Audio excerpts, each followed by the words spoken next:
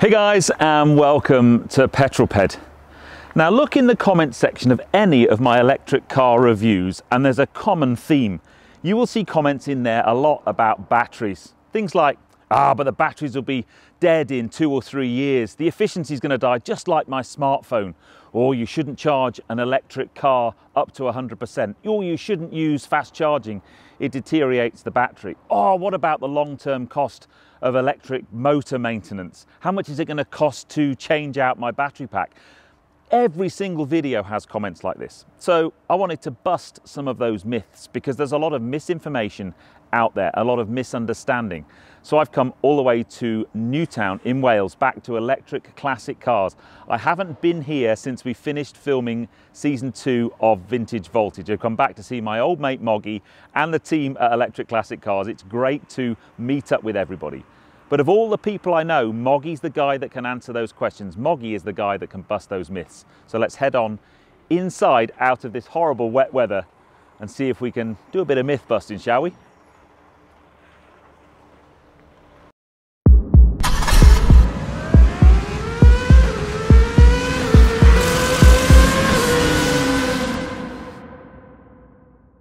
Mate, it's good to be back.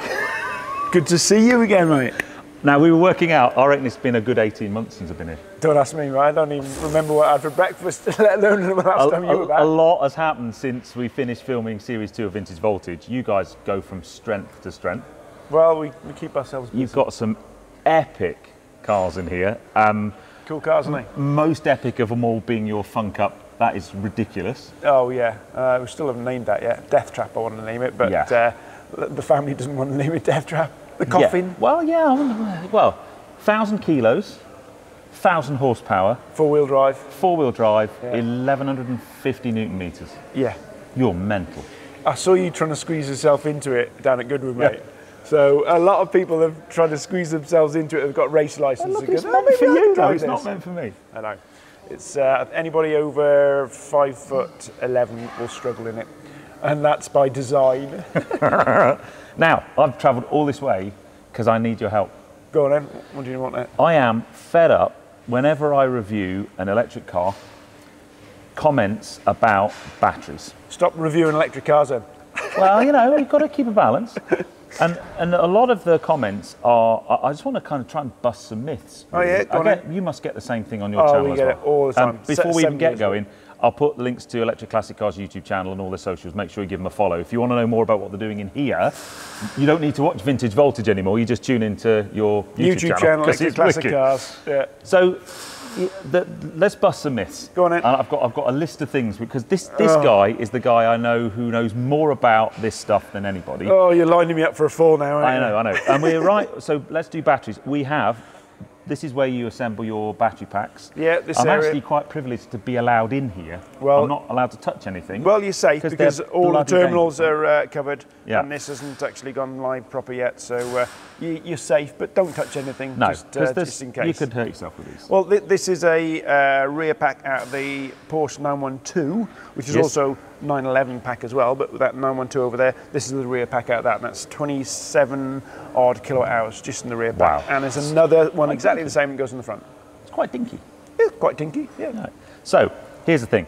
So, first question then. Go on then. I buy a new electric car. Is there a prize if you get them all right? Yeah, definitely. First question for 10. So I buy a new electric car and the battery starts to lose its efficiency, its effective. It's a bit like your smartphone. So after 2 years, the battery's not going to be able to hold as much charge, your range will decrease, and after 3 or 4 years, the battery's going to be knackered, and you'll have to buy a new one, and they cost lots of money. Okay, so that is what's called battery degradation. Yep. And yeah, you're correct. Batteries degrade, if you like, over their lifetime and their use, if you like.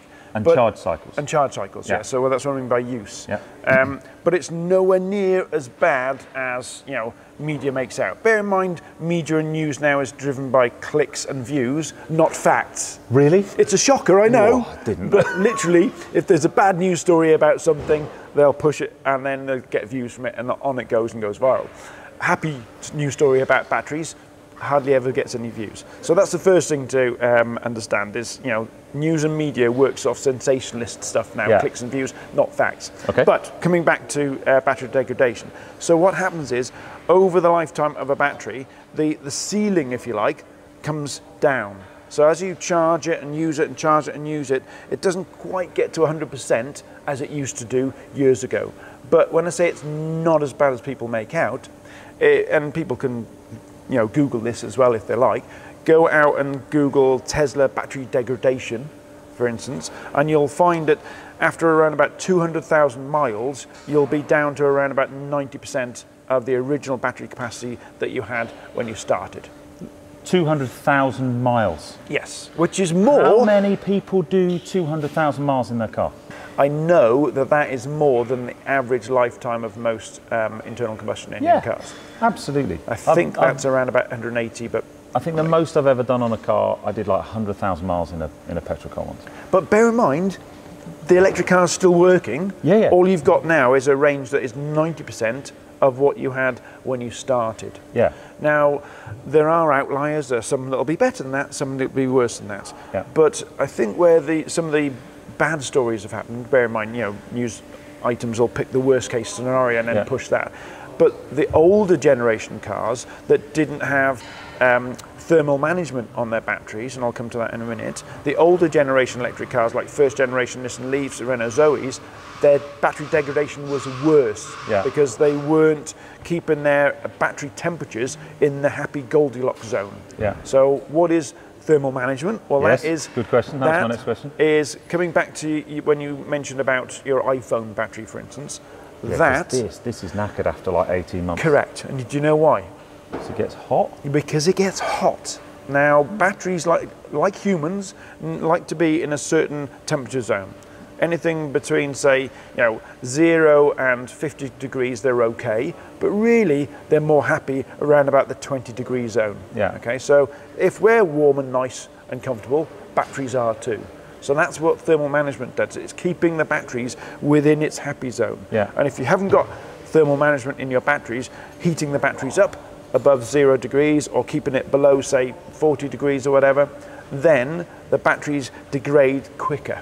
Okay. And that's why the early generation Nissan Leafs and things like that, which didn't have thermal management, degrade quicker and their battery lives, die quicker, if you like. And that's why it comes as a surprise to many people that electric cars have radiators. Yes. To kind of for cooling and. Yep. So the reason why I was hesitant there is the radiator is not just for the batteries. No. That's also cooling down the motor and inverter. Yep. So the motor and inverter in an electric car is very efficient. And when you're talking about inefficiencies, for instance, like a petrol car is around about, say, 20 to 30% efficient. That means that of the energy that you put in, 80 to 70% of that energy that you put in is lost to heat through the radiator, exhaust, noise, etc., etc. Yeah. So there's a lot of energy that's turned into heat in a petrol car. That's why you need a radiator. But even with an electric motor, which is 90 to 96% efficient, that still means that 10 to 4% of your energy that you're putting in is turned into heat. So you need a radiator to just keep that cool, but it's like lukewarm rather than boiling scalding hot. But you still need a radiator for batteries to keep them cool. But you also need to heat them up in the wintertime just to get them up to their most efficient, if you like. Now, a lot of modern electric cars, and anybody that's considering an electric car out there, I thoroughly recommend you try to get one that's got a heat pump in. Because as we know, heat pumps are even more efficient at taking energy and turning it into either heat or cooling, for instance. And that means that they're taking less energy out of the battery pack to be able to keep that temperature of the battery pack in its Goldilocks zone. So, top tip to anybody that's considering EVs, just ask the sales guy, has this got a heat pump in? Yeah, and if it has, big tick. Then that's a good thing. Cool. So, summarise then, you're not saying these have an infinite life. Nope. They are going to degrade over time, their efficiency is going to go down. It's interesting, I was saying to you off camera, I had a Lexus EV, and they kind of say after 10 years, it's still going to be around about 90% of its efficiency. Yeah. So it's not it's not like, I know they're in a similar technology to what you find in an iPhone or a smartphone. But, they're lithium based. Yeah, but don't think of it, oh, that's just like a big iPhone battery, because it's really not. And another thing that people get mixed up with is NiCad batteries of the 90s. Yeah. You know, when you had those cordless drills and after a year they're like, oh my God, it's died in 5 minutes. Yeah. NiCad is not the same as lithium based batteries. And the other interesting thing that's happening now is we're seeing more LFP batteries coming in, which LFP stands for lithium ion, not ion as in ION, but lithium iron phosphate. And those batteries are more stable and they last longer. So LFP batteries are even better. So the technology is always improving. Yeah. And as I say, LFP batteries or cars with LFP batteries are another step forward in my mind. Yeah. Now, in terms of when you come to replace one of these, they aren't cheap things. No. No. So, I mean, what kind of, you know, for a, I guess it depends on the size of the battery pack in a car in the first place. Yeah. If you're buying it from a manufacturer, it's a big amount of money. But that's not something that the average person who buys an electric car is going to have to worry about for quite a while, right? And this is something that runs into warranty periods. Yeah. So electric cars have quite a long warranty period. Yeah. Why? Because there's nothing really that goes wrong in the motors, really. Yeah. You know, compared to all the thousands of moving parts in a petrol and diesel car, for instance. So they know they can warranty that drivetrain to the, you know, to the nth degree. And the battery packs are actually lasting a lot longer than people initially thought. Back, you know, like 10 years ago, for instance, or even 7 years ago, they're lasting a lot longer. So you're getting 8-year warranty periods and things like that, which is, you know, you wouldn't normally see that in, you know, petrol and diesel land. No. But yeah, after, you know, I don't know, 300,000 whatever miles, at some point you're going to say, hang on, my battery is now at, you know, 60, 70% what it used to be. And if you're doing local drives, that might still be okay. Yeah, but at some point, you might say, you know what, this battery has had it, I'm going to replace it. And at that point, then yes, there's going to be a big chunk of change you're going to be forking out to change your battery. Why? Because it's the main part of the car. Yeah. It's your main it's like replacing a roof on your house. Yeah. You know, at some point, you're going to probably have to replace the roof, and it's going to be very expensive. But it's going to be a long way out. Yeah, yeah, yeah. Like rethatching your cottage. There you go. Yeah, exactly. You haven't got a thatched cottage, have you? No. No. So yeah, there is a big chunk of change that you'll need way into the distance to replace that battery pack. And you can either replace it with a good second-hand one. For instance, if your old car engine went pop, would you go to Jaguar and get a brand spanking new Jaguar engine to put in it? Yeah. Probably not. Yeah, yeah. You'd probably go to a specialist that does reconditioned engines, or maybe even buy a second-hand engine off eBay. Yeah. You do the same with electric. Yeah. So you don't need to go back to, you know, Jaguar to buy a brand spanking new battery pack to put in your I-Pace. Yeah. So. Cool. Okay. So actually, one more thing on that. Interestingly enough, I had a conversation with a company that when we get bad batteries in, because we repurpose some batteries, like Tesla batteries, for instance, and VW ID4 batteries, just in that pack there. And you know, sometimes you get them in, and through quality assurance tests that we do, some are not usable. So then you have to get rid of them. So we have a company where we send the batteries to that recycle batteries. And I had an interesting conversation with a guy a couple of weeks ago and said, how's it going? Not brilliant, he said. And do you know why? Because they can't get any batteries. He's got nothing to recycle. That's how good batteries are, he was saying. It's like, you know, the downside of batteries being, you know, so good and lasting so long is the fact that they're struggling to get second-hand batteries. So, you know, just a side note there that, yes, batteries can be recycled, by the way. You know, if anybody is going, oh, they can't be recycled. Oh, yes, they can. Yeah. And there's companies out there screaming for them. But yeah, just an interesting conversation I had with that company last week. That's genius. So, okay, so then let's talk about how we kind of maybe help with the health of the battery in terms of best practice for charging. Because the next comment I get is, if you use rapid chargers, so rapid DC charging, that's damaging to the battery. You should never charge a battery up to 100%. That's damaging to the battery. Damaging is too aggressive word to use. Yeah. Okay. If you want, you know, bear in mind the manufacturer wouldn't allow you to do something that will damage the battery. No. Okay. So, you know, the battery management systems on these battery packs will prevent you from damaging a battery. Yeah. But there are ways, the same, if you wanted to elongate the life cycle of an engine, don't redline it every time you change gear. Yeah. It's things like that, basically. Yeah. So redlining it every time you change gear is probably going to bring that life cycle of your engine down. Again, with a battery pack. Don't redline it all the way to full every time you're charging it up, because it'll bring the life cycle of that battery pack down. So the usual thing that people say is keep it within the 20%, 80% range. If you keep it within the 20% to 80% range, you will elongate the lifetime of that battery as much as it can be. Yeah. And supercharging, the reason why supercharging can bring the lifetime of a battery down, and it's not like, oh, you're going to halve the lifetime. No, you're not. You'll just bring it down. Again, redlining an engine every time you change gear is a good example. Yeah. But that's what you did when you were don't go there. But at least I could rebuild my race engines when I did that. Yeah. But with supercharging, what you're doing is you are putting a load of amps in really quickly, and therefore you're stressing the battery out. Not a huge amount, but stressing the battery out within its happy parameters, but the temperature's going up. Yeah. And anytime you get heat cycles in anything in life, engines, etc., anytime you get heat cycles and stuff, you're also, reducing the life cycle of that battery. So if you really want to, get a million miles out of a battery pack, charge it up at home on a 7 kilowatt charger, keep it within 20% and 80%, and you'll find that your lifetime of that battery is way longer than you'd expect.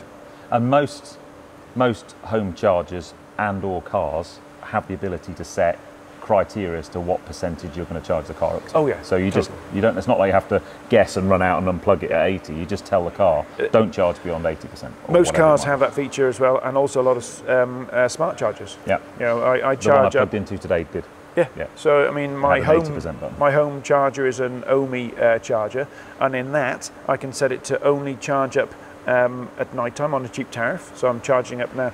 Last year it was 5 pence per kilowatt hour, which is insanely cheap. And now I think it's gone up to an insanely massive 7.5 pence per kilowatt hour. So I'm charging up my car at 7.5 pence per kilowatt hour. Yeah.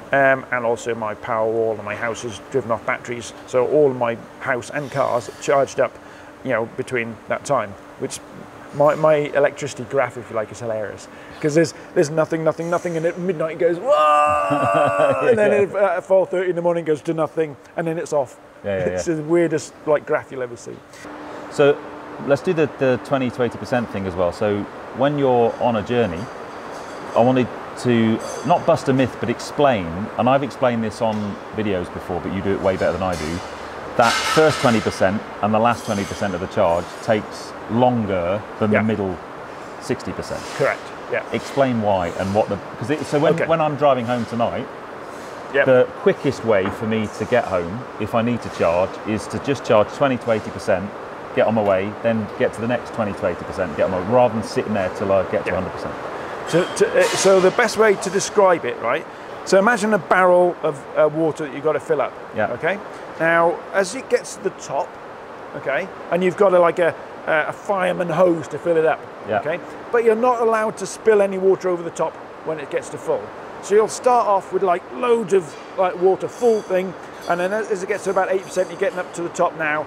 Bear in mind you're not allowed to spill it, which means that in voltage world, you don't want it to go over a certain voltage in the cells. So you'll say, oh, hang on, turn it down a bit, we're getting to the top, turn it down, oh, it's getting really to the top now, turn it down a bit more, turn it down. So that means that up to 80%, it's really quick, and at 80 to 100%, it starts to get slower. So when you're supercharging, don't sit there thinking, oh, I'm going to wait till it's 100%, because it'll get to 80% really quickly, and then it'll start to slow down. Once you get to 80%, 85%, get on your way again. Yeah, and just go. You only want to get to 100% the night before, when you're just about to do a long journey the next day. Stick it on the home charger, set it to 100%, and by the time you wake up, it'll be good to go. But never get it to 100%. On the way up yesterday, I sat on a DC charger and went to 100%. One, because it only took less than an hour, and that's how long I took to have my food. And also I knew I was coming here, and I wasn't going to be able to charge last night. So there were reasons why I went to 100%. But otherwise, anyway. Yeah, exactly. And people say don't go to 0%, which again, just for the reasons I've already explained, it's never a good idea to go to 100, down to 0%, but you can, no problem at all. And I've done it many times. I've gone below 0%. I was going to say, a lot of cars, I did a thing with Toyota earlier this year, and there, when it says 0, it's still got 10%. Oh, yeah. Just like the fuel gauge. Yeah, still a bunch of stuff in there. When we were in college, all those years ago, mate. Yeah, mate, when you could fill your car up for 10 quid. Oh, God, yeah. I used to fill my car up, for literally about 10 quid and drive all the way to Wales. Yeah. You know, on 10 quid. It's insane. But anyway, back when things were black and white, we were in university. By the way, we were at university together. If you've not heard that story, but anyway, I won't bore you with it. This video is way longer than I was planning it to be, but the last very quick point is the final thing you get is, what about the maintenance? What about motors? When they fail, they're going to be loads of money to replace. I mean, one of the benefits of converting classic cars to electric is you can use them as daily drivers because there's no maintenance. Reliability is like 100%. Maintenance is literally 0. But that's the thing, with electric motors, there is so little maintenance, and that's a massive saving. Yeah. If I had a BMW or a Mercedes or whatever for those 3 years, think how much money I would have had to spend on servicing it. Yeah. You know, there's what, 2 moving parts, or very few moving parts in an electric motor, compared to an internal combustion engine that probably has 1,000 moving parts with lubrication, filters to change, belts to change, oil changes, you know, heat cycles, all that's going on. Electric motor, you know, electromagnetism, bit of spinny spin, and 2 bearings. That's a good description of finish. Electromagnet, a bit of spinny spin. A bit of spinny spin. Spinny spin, that's or technical. spinach, as we call spinny spin, technical description. There's a stage that comes in every kit that we ship out, and we've got 3 mini kits going out over there, 2 to the States, 1 to Australia. Yeah. And there's always the spinach moment. It's like Popeye. Yeah. We got spinach! Yay! That's when you spin the motor up for the first time and everything works. Amazing. Mate, thank you for busting myths. That's right, I'll bust myth all day for you, but I'm pretty sure that everybody would have switched off.